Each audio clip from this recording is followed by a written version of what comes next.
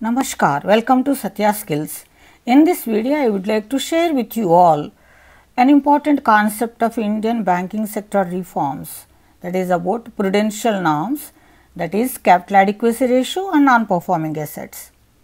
As a part of the program of economic stabilization and structural adjustment, the Government of India launched financial sector reforms in 1991. Its aim was to enhance the efficiency and productivity of banks to the global standards and to empower them to compete with global banks, improving the financial health of banks by prescribing efficient capitalization process and restructuring of weak and sick banks. Prudential Norms. The Committee on Reforms on the Financial System under the chairmanship of Narasimhan recommended a series of reforms, of which the RBI immediately implemented the prudential norms. They are capital adequacy, income recognition and asset classification. It also includes making provision for non-performing assets.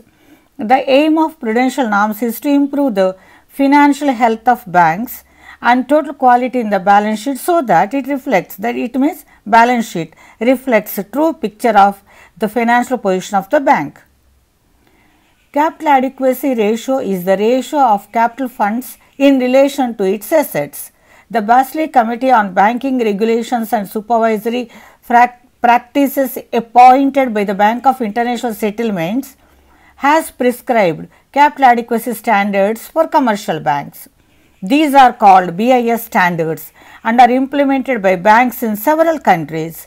BIS standard measures the capital adequacy as a ratio of capital to the risk weighted assets and was fixed at 8%. The RBI adopted the same, later some changes were brought into it. Non-performing assets.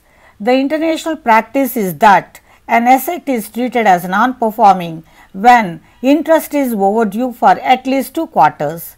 In such case, interest is not recognized on accrual basis. Other non-performing assets are: in respect of term loans, interest is due for more than 180 days. For overdraft, 180 days. Again, bill overdue for more than 180 days and the amount outstanding for 30 days after due date. Here, non-performing means when a loan is paid along with interest installment the bank has to receive. Only after receiving they can show it in the balance sheet. If they do not receive, they cannot show in the balance sheet as income. This is the meaning of non-performing assets. For making provisions, health codes are classified into 4 broad groups. They are standard assets, substandard assets, doubtful assets and loss assets. In case of loss assets, entire asset should be written off or 100% provision should be made. Means, suppose if it is like a loss asset, means it crossed 180 days and the bank did not receive either principal amount or the interest, it should not be shown. Or if at all they have to show in the balance sheet, 100% provision should be made, that reserve like. In case of doubtful assets, the bank should make 50% provision. In respect of substandard assets, general provision of 10% of total outstanding should be created. That is all in this video. Thank you for watching.